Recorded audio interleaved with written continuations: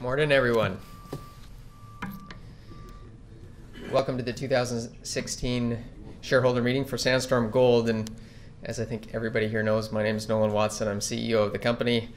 And with the consent of those present, I'm going to act as chairman of the meeting, and I'm going to appoint Christine to act as secretary of the meeting. Computershare Investor Services, through its representative, Bernadette Villarica, will act as scrutineer for the meeting. Everyone present should have registered with a scrutineer, and if not, would you kindly do so now?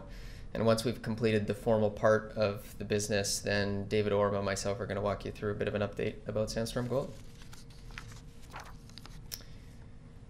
The notice calling the meeting of shareholders and describing the matters to be considered today was mailed on April 29th to all shareholders of record of the company effective April 20th. The declaration of the mailing is available for inspection by any shareholder, and it will be retained with the records of the company. Will someone move that the reading of the notice and the statutory declaration be dispensed with? I so move. All in favor? Opposed? Thank you. Motion carried. The preliminary scrutineer's report indicates that the following shareholders are present in person or represented by proxy.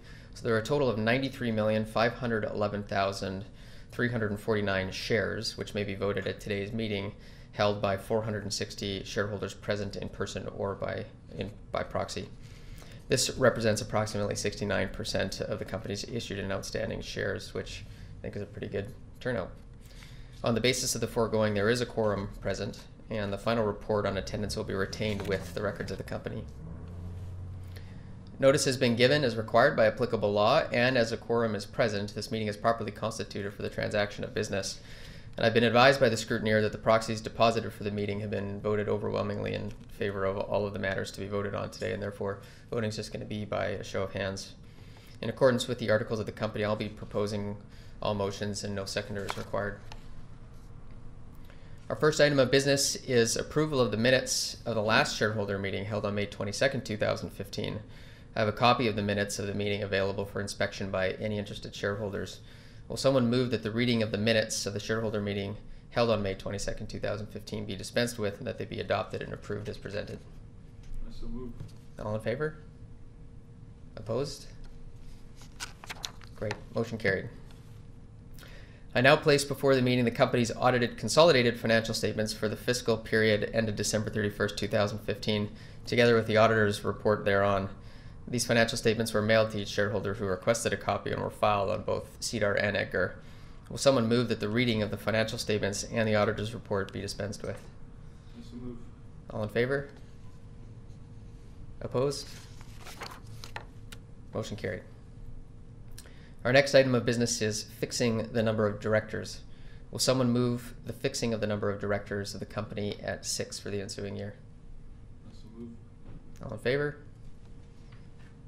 Opposed? Thank you. Motion carried. Our next item of business is the election of the directors of the company. Management has nominated the following directors: Nolan Watson, David Awram, David DeWitt, Andrew Swarthout, John Bedreski, and Mary Little.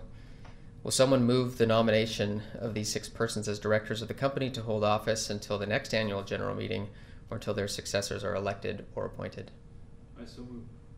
All in favor? Are there any further nominations? No? Is there no further nominations? Will someone move the nominations for the election of directors be closed? I so move. All in favor? Opposed? Oh, someone was fixing their hair. That wasn't a hand. Good. Thank you. I declare that the nominations be closed and that the motion has been carried. The next matter is the appointment of the auditors of the company.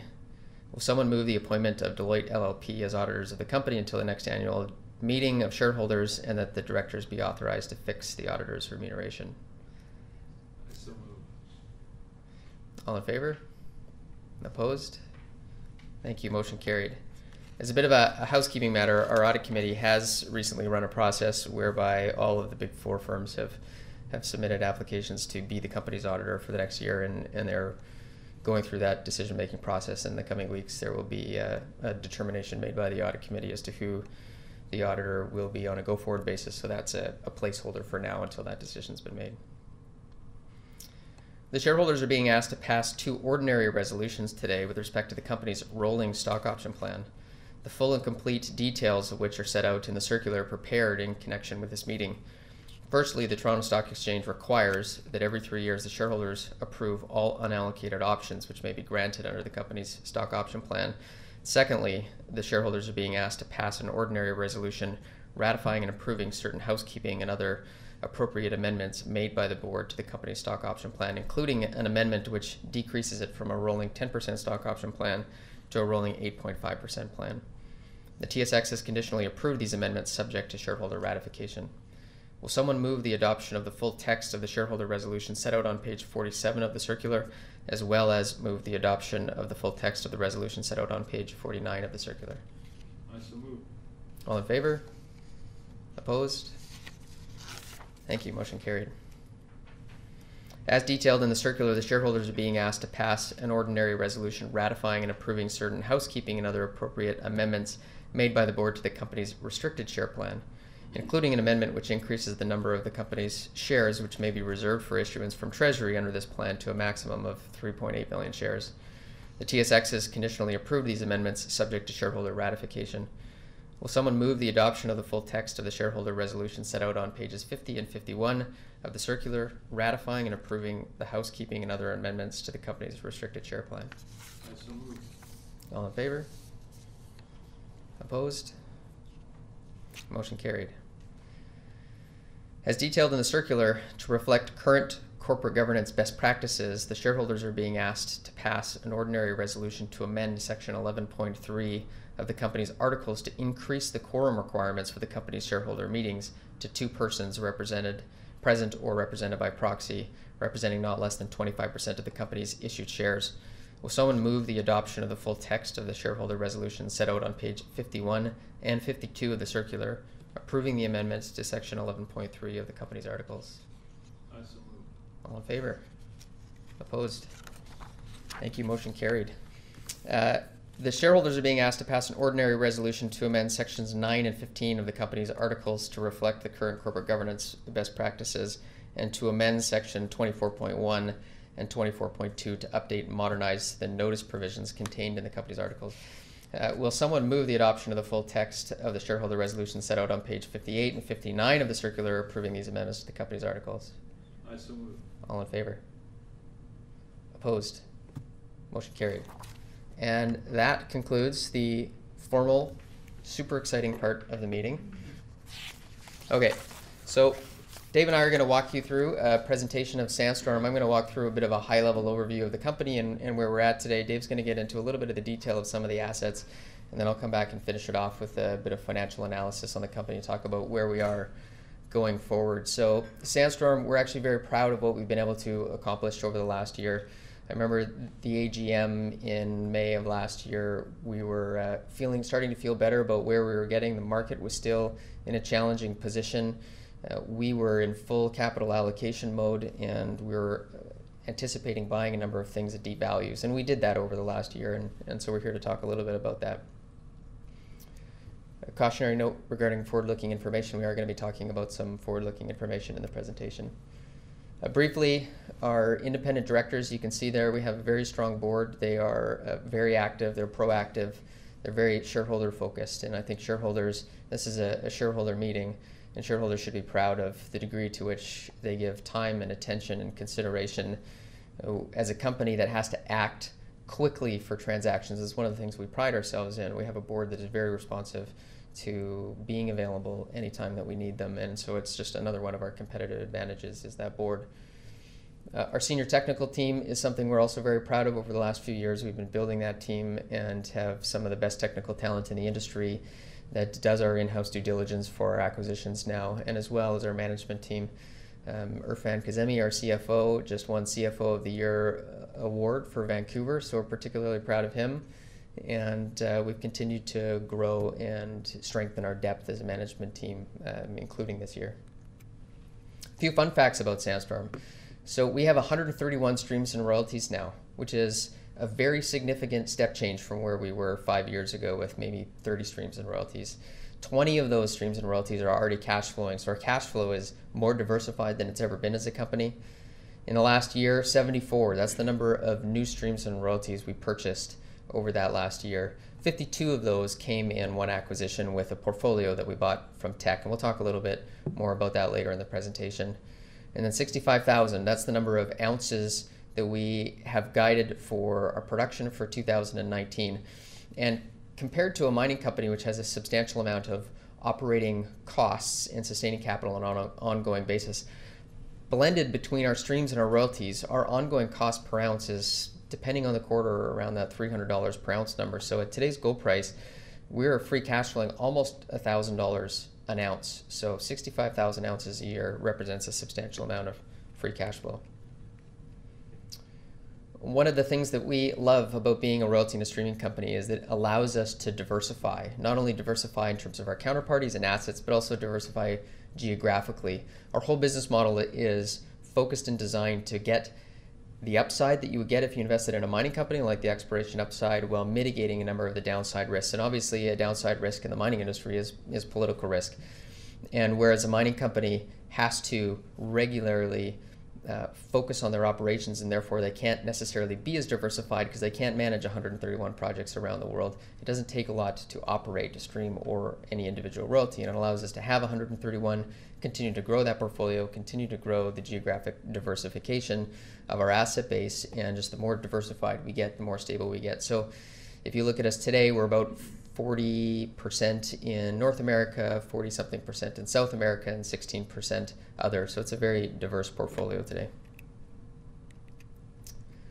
From a cash flow perspective, this is one of the things that we are particularly proud about is that cash flow. You can see every different color there represents a different stream or royalty, with a couple of those just represent other because there are too many to individually articulate. If you look at the bottom portion of those bars, the blue, each of those is a royalty. And a few years ago, we had no cash flow from royalties. So you can see over the last couple of years, and in the last year in particular, we have added a substantial amount of annual cash flow just from that royalty portfolio. The gold portions above that represent our streams, with the green portion at the top representing the Yamana streams that we've recently done. So this cash flow is not only diversified, it's growing. We've got a growth profile that we're very proud of.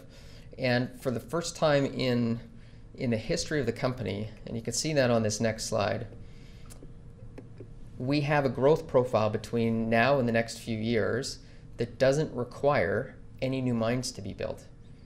So historically, when we were a younger company, going back a few years, virtually all of our growth required junior mining companies to build new mines, which is obviously a risky proposition. Today, that growth is basically just Yamana building Cerro Moro, and in the Yamana contract, we have an agreement with them that if they don't build Cerro Moro on time, they have to give us ounces from their already operating El Peñon mine. So contractually, if that mine doesn't get built, an already operating mine steps in and delivers those ounces in 2019 and 2020. This is the first time in the history of the company we've been in a position where not only do we have significant cash flow and significant diversification of that cash flow, but the growth profile doesn't require new mines to be built. Having said that, we do believe that because we have 130 streams and royalties and only 20-something of them are included in that previous slide that I showed with cash flow, that there is a significant potential as commodity prices normalize and go higher, that new assets will come online that we were not anticipating coming online in those previous production profiles. So whereas in that previous cash flow profile you looked at, it shows our cash flow getting up to around $60 million per year by 2021, if the gold price goes to $1,600 an ounce, which is what this slide is based on, you can see that the increase in cash flow just based on that gold price is that first gray bar, which is about $24 million per year.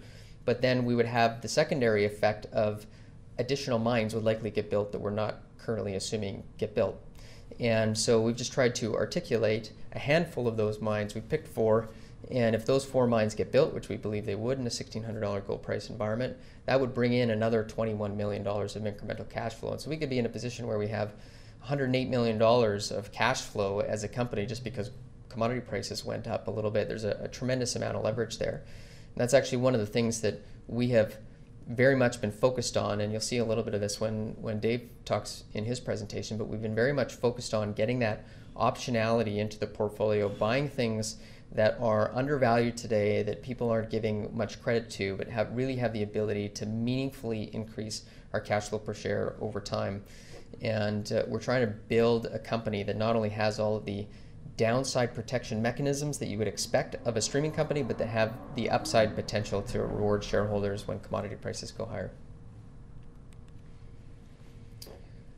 One thing that we've been trying to just articulate here over the last couple months to some of our shareholders is the pieces of Sandstorm that we believe are not fully understood by either our shareholders or external counterparties that aren't our shareholders, and the results in us being undervalued, or having unrecognized value. And so the first part of that is reserve and resource expansion.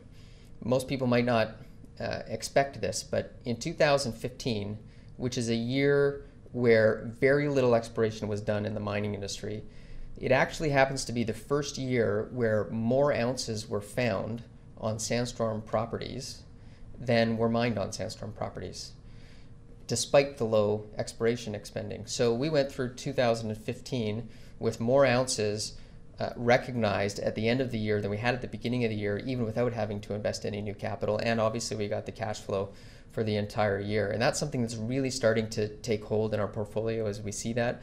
It's hard to tell on an asset by asset basis which one's going to add reserves and resources and exploration upside during the year, but on a portfolio wide basis we're seeing it perform very, very well. Number two is development stage projects.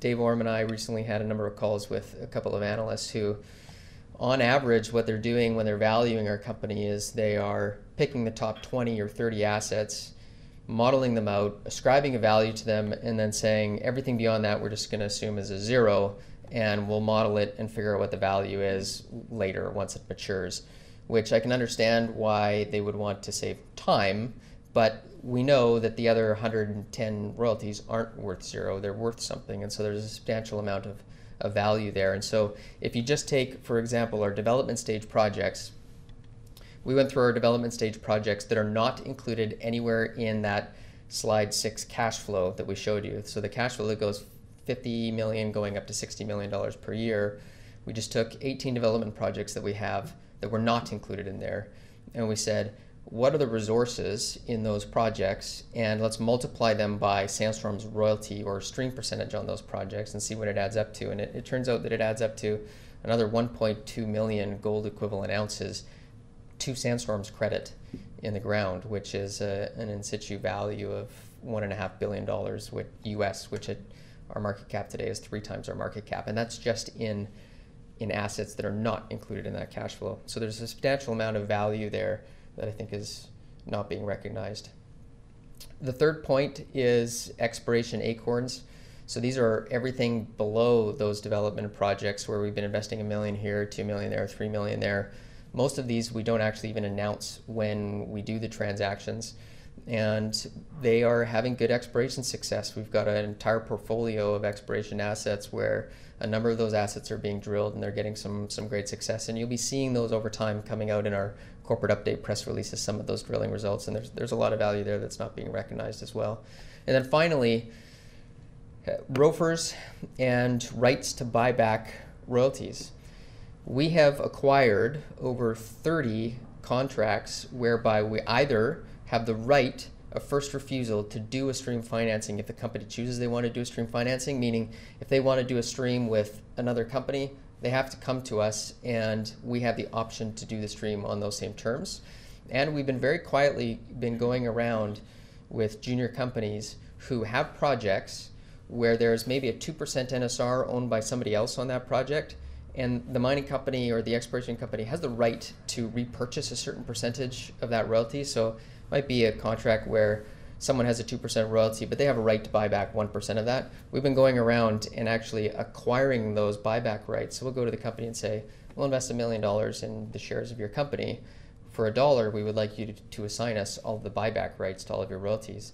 So we're sitting on a significant number of those buyback rights, which we don't have to exercise them, but if the gold price goes up and the project goes into production, we can exercise a right to maybe pay $1 million and end up with a royalty that's maybe worth $5 million. And so we're continuing to accumulate that. You won't see it anywhere in analyst valuations. You won't see it anywhere in anyone else's valuation as to what our company is worth, but there is a reasonable amount of value that's beginning to be built up in those contracts. So you can see what we're trying to do is create a company that has low risk, that has diversification, strong cash flow, but a lot of upside in the future. Speaking of some of that risk, one of the areas we've been focusing on over the last couple of years, and last year in particular, is counterparty risk and diversification. So if you looked at Sandstorm 3 years ago, 88% of our production was coming from junior mining companies. And that might have actually been a comment that someone would say about Sandstorm, which is, oh, Sandstorm, they're the junior mining company, streaming a royalty entity. Whereas today, 77% of our production is coming from majors and mid-tiers. And we anticipate by 2019, based solely on the deals that we have already done, that 90% of our production will be coming from majors and mid-tiers. So an absolute paradigm shift with respect to the counterparty profile of the company. And the way that happened is a couple-fold. One is a number of our junior mining companies, counterparties, actually got bought by majors and mid-tiers. So you can see Silvercrest got bought by First Majestic, True Gold recently got bought by Endeavor, so on and so forth. Lakeshore got bought by Tahoe, and then on the right you can see we've also done a number of deals directly and specifically on assets that are operated by larger companies like Rio Tinto, Yamana, Glencore, Kinross. And that's how we've been able to change that counterparty profile. So it's a very strong counterparty profile that we have today. Very briefly, this is a slide of all of the acquisitions that we made over the last couple of years. And so you can see we've been very busy. We've been saying on our investor calls that we believed that we were closer to a bottom than to a top in terms of the market cycle, and that we were busy acquiring things. And this really is the fruit of that. And you can see how acquisitive we have been. We continue to be acquisitive. We've been buying royalties here over the last month or two, and we anticipate continuing to do that over the full 2016 year. Very briefly, before Dave comes up here and talks a little bit about the assets, we earlier this year completed an acquisition with Teck, and the final purchase price after all the adjustments were made to it was $17 million. And for that we got 52 royalties. And I tell this to shareholders a number of times, and sometimes you have to see it to fully understand the importance of it. But acting quickly and being flexible is one of our strategic advantages. Our ability to move when there is an opportunity and make intelligent decisions is what allows us to be able to acquire portfolios like this. You'll see as Dave walks us through a few of the things that were included in that portfolio that $17 million is just truly deep, deep value.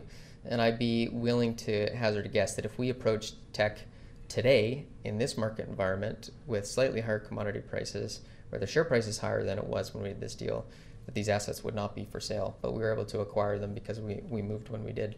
So with that, I'll bring Dave up and he can talk a little bit about the assets.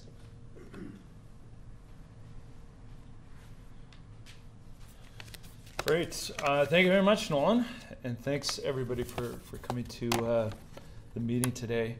So yeah, this I think is a good example of what we've been looking for. In the last year and a half, or even in the last 2 years, the corporate development has focused on all sorts of acquisitions, and clearly it's gotten much cheaper, and it's been cheaper than to acquire assets in that time period than ever before. But of all the assets that have gone down in value, have been cheap to acquire, it's really been a lot of these optionality things. From the Teck deal, we were able to acquire, I think, both some good assets that are going to cash flow today, cash flow in the short term, but also that deep optionality. And so I'll spend some time explaining about some of these projects. The first one, obviously, I'm not going to go through all 52, but how about just the first three? We've been talking about Hod Maden quite a bit, and this was really one of the hidden gems in that portfolio that I don't think a lot of people realized when we went and did that acquisition. In fact, to a certain degree, we didn't quite realize how important this asset was. This is a discovery from just early 2015, done by Lydia Maidancilik. That's a Turkish conglomerate company, which does a lot of other mining, including being the joint venture partner in Alistair's Chirpler asset. So what we got us so excited about this is that with Lydia, with its first drill holes into this, it started intercepting some really remarkable results right from surface. So you can see illustrated on here a lot of very broad intercepts of extraordinarily high grade. I think my favorite there is the 71 meters of 32 grams of gold and 1.9% copper. This is a very continuous ore body so far. It's only been drilled, or at least the resource has been established, only on 400 meters of what is a 6.6 kilometer strike length of alteration zone. So this is something that's continuous. They're very excited about it. We're excited about it. We're actually on our way later on this afternoon to take a look at this project in person, just to see what it looks like in the flesh, and then also see a little bit more about what Made in Chile is doing on the project. This is some of the reserves and resources just from the first 30 drill holes that they pulled out of it. So already you can see it's a pretty remarkable ore body with 5 million tons of indicated, grading at 10 grams gold, 2.2% copper. So already they're getting close to, between the indicated and inferred, 2 million ounces of gold plus copper on top of that, and that's really just the start of this asset. I think another important part of the acquisition is Hackett River. Some of you may be a little bit more familiar with this project. It was in the hands of Sabina Silver for a number of years, all the way up until when it was acquired by Xstrata. Both Sabina and Xstrata were doing a lot of work on this asset to push it forward, and a lot of studies were done on it. It's located not far from Bathurst Inlet in Nunavut. It does require a road and a port in order to make it functional, but it is a really high-grade silver and zinc polymetallic deposit. It really is one of those remarkable projects, very high-grade, large resource, and is going to be very sought after, I think, by many of the world's zinc producers to get pushed forward. So these numbers of production that you see down below, they're from one of Sabina's reports. If you were to use today's analyst consensus prices, we would be receiving from our 2% NSR $8 million in estimated cash flow. So even if you push this out to a 2030 start date, assuming that it takes that long to get permitted and that long to get the road and port put in place, we would even, I think, conservatively estimate the NPV of this project to be over $35 million. And that's something that we had allocated about $4 million in the total acquisition from Teck. So this is something that represents a tremendous amount of upside and optionality to us in the future. Another good example of what Nolan was talking about is the optionality that we might be receiving from upside in a gold price is Lobo Marte. So this is one of Kinross's assets in the Copiapó belt. It's in between Maricunga and La Coipa, some of their existing assets as well. This project had a feasibility study put on it. They had started the permitting of it in 2012, but with Kinross's financial problems, they pulled all of that. But it is ready. It's ready to go and receive its detailed engineering. It's ready to enter the permitting phase. And for us, it would represent a tremendous amount of cash flow, even just from a 1% NSR of something that might produce 350 to 400,000 ounces per year. So as we see the gold price increase, I think when you see it $1,500 per ounce or $1,600 per ounce, if not Kinross, somebody's going to be interested in getting this asset up and going, because it does represent one of those very good, high-grade, large assets in a good established producing belt. So really just on to some of the existing and the producing assets right now. It's worthwhile giving, I think, a quick update on some of these things. So Santa Elena, that's one of our first acquisitions. In fact, it was our very first acquisition along with Aurizona in 2009. It has been acquired by First Majestic. It's successfully transitioned into an underground operation. It's replaced its reserves. It's improved its recoveries. It's improved its exploration potential. In fact, it sits today at an 8-year mine life, which is the mine life that it had when we first did the deal in 2009. So this, I think, is a great success story for us in terms of getting payback on assets, but still seeing that huge amount of life of mine going ahead of it. Diavik as well. they've done a very good job, even just in the last year, of what is a very mature diamond-producing asset. They more than successfully replaced the reserves after our first year of receiving a royalty off of that. So that means we're increasing our expectation by almost 15% of what the original transaction was. And they're advancing the A21 pipe to production as well. Chapada, it's worthwhile mentioning how successful they've been at replacing reserves and how much upside we see in the exploration potential of that project itself. It's one of Yamana's most profitable and best economics of their assets right now, and it has the potential to expand substantially in the future. It's worthwhile mentioning assets like Black Fox. Black Fox is an acquisition we made, and we made our payback on it. Primero has struggled on working on this, and they haven't made money off of it, but we've made everything that we put into it. And that, again, is another asset that's really getting more life breathed into it. With the Froome zone emerging, this is really going to change it and change the aspect of it and make it a much more productive asset over the next coming years as they drive out to it. And in addition to the Froome zone, they're seeing more duplicates of this of that Froome zone, even closer to where Black Fox is today. And lastly, I'll speak about Karma. Karma is another one of those assets that we did with a junior company with the expectation that it deserved to be in the hands of a much larger company. It subsequently has done that, being acquired by Endeavour.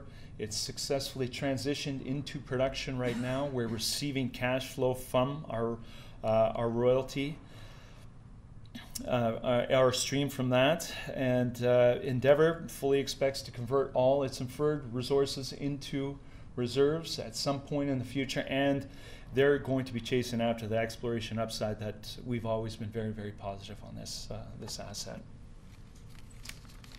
A few points on some of the development assets that's worthwhile talking about, particularly assets that we don't feel that we're really getting any kind of value from the market on. Hugo North is one that's worth speaking about now. Both Turquoise Hill and Rio Tinto have approved this underground extension, approved the block cave. Even as of this morning, Turquoise Hill has announced that the EPCM contractor has been put in place. They're expecting to start production anywhere from 5 to 7 years from now. And the Hugo North extension is part, where we receive our stream from, is part of the current mine plan. So I think we only have upside to see from that project. Paul Isnard is another interesting project. This is one of those assets that we've seen progress from that acorn stage where we first bought the royalty before there was even a resource established. Today it sits with a PEA completed, with a large company running the project now and funding it in Nordgold. They're pushing it forward to feasibility. They're expecting to get that done by the end of the year. They're filing all their documents for permitting. And this is an asset that's expected to produce between 270 and 300,000 ounces per year. So for us, that's over $3.3 million in estimated cash flow at $1,200 gold price, and upside beyond there on something that we originally spent $5 million on the asset. The last one I think I'll speak about is Aurizona. So this is a project that we did the stream on when we originally started the company. We've made all of our money back on this asset. We've now gone through the restructure as Aurizona has closed down and looked to, I think, reignite itself or restart itself as a new type of project. And we're getting closer and closer to realizing that project coming to fruition. This is something that we hold a lot of debt on. We have $50 million in debt on the asset. We also own a large large equity stake, but we still have royalties on the Aurizona main area and the Greenfields area, which have both seen a lot of progress made in the last even few months. And I think we'll see a lot of news on this project in the future, which will allow the market and allow investors to really realize how much value that we still hold in this project and how much value it can provide to shareholders. I think when you go through all of this, though, this is a very helpful slide in really demonstrating what we've been able to achieve that I don't think any other, or many other mining companies at least, have been able to achieve at the same time. So over this downturn in the market, you've seen most companies see their share count increase because they've had to issue equity at dilutive prices. They've also had to revise their reserves and resources based on a decreasing commodity prices. So for us, though, we've seen something that's quite a bit different. Most companies, I think you'd see a decrease on a per ounce basis, seeing their reserves and resources, whereas even in particular from 2015 to 2016, one of the lowest years in terms of cost and spend on exploration, we've seen our reserves and resources per ounce, our ounces per share increase by about 15 or 20%. So for us, that's something I think we're very proud of, because what we're trying to demonstrate and what we're trying to do with all of our acquisitions is to show the value that we're adding on a per share basis. So we're trying to, when we look at acquisitions, we're looking, is it going to be accretive on a reserve and resource basis? Is it going to be accretive on a cash flow basis? Is it going to be accretive on an NAV basis? We've tried to be, I think, as responsible as possible when directing our acquisitions, and I think a chart like this helps to demonstrate that for us and demonstrate how successful we've been at achieving that. So I think with that, I will pass it on to Nolan for the last part of the presentation to give an update on the financial status. Thanks, Dave. So this will be quick, but a bit of a financial update. A lot of people want to know the balance sheet. What is our firepower, if you will, for doing future transactions? So we have a revolving line of credit provided by a number of quality banks in Canada. That's $110 million, and we fully drew on that revolver back at the end of last year for the Yamana transaction. Since then, we've been paying it down, and today the debt stands at only $63 million. We actually anticipate by the end of the quarter it'll be below $60 million, and we continue to pay that off, and you can see that in this graph that it's not going to take us that much longer to pay it off. This obviously assumes that we don't do new transactions, which we do anticipate doing new transactions. The dotted line above that, you can see, is specifically designed to show what is our firepower, what is our ability to allocate capital without having to raise equity, because we have that revolving line of credit continuing to be available to us, or at least the undrawn portion of it. So for example, over the next year and a bit, by the end of 2017, we could allocate over $100 million without having to raise equity. And specifically looking at that debt repayment schedule, you can see there by the end of 2017, we would be able to have our debt to zero at the rate that we're currently cash flowing. In fact, this is done based on $1,200 gold, and gold is higher than that today. So at today's gold prices, we would anticipate paying this off even faster than this chart shows. And finally, one of the last pieces from a financial perspective that's worth noting is that despite the fact that we have $63 million of debt, we actually have over $70 million of other non-core assets that aren't streams or royalties, so equity investments or debt investments in other companies. The largest piece of the debt investments is the debt that we received back in the Luna restructuring, which over time we plan on monetizing, and emphasis on all of that is non-core. So over the next 5 years, we anticipate liquidating all of those investments in that $71 million. It's also worth noting that the interest income we're accruing on those investments is higher than our interest expense on our debt. So we've actually got a positive carry from an earnings perspective just on the interest. So we're in a very, very strong position from a financial perspective. Objectives for this year, we want to be disciplined. We want to continue to pay down debt with our free cash flow like we've discussed. We want to continue to grow. We want to focus on small acquisitions that have a substantial amount of leverage to shareholders. But at the same time, we also want to continue to search for those larger cash flowing, chunkier investments that investors get excited about, and that search continues as well.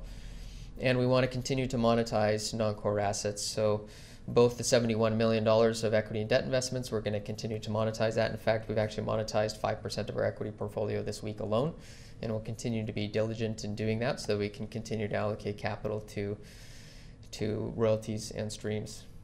And we want to keep growing the company in a disciplined manner, and that's why our objective is to continue to build a diversified, world-class precious metals streaming and royalty company.